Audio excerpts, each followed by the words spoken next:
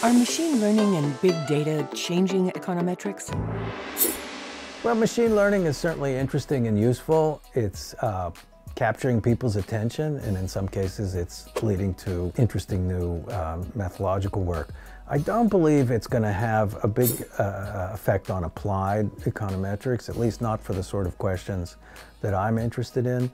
For one thing, a lot of the data sets that we use to answer causal questions are not particularly big, so there isn't much scope for big data methods. A lot of the bigness seems to me to come from commercial activities, so research that's tied to commercial activities, fundamentally marketing research. In some cases, I'm a little worried that the big in big data is kind of becoming a distraction. This happens every time there's a new set of tools on the scene.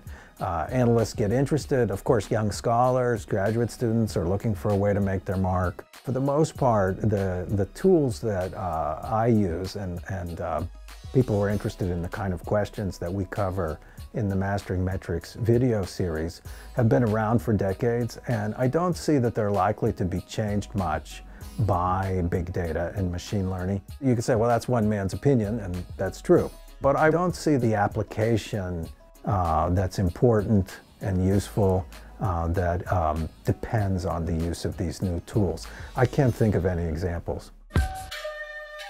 Ready to master econometrics? Click here to embark on an educational journey with Josh Angrist, aka Master Joshway. Or, if you'd like to watch more from this interview series, click here.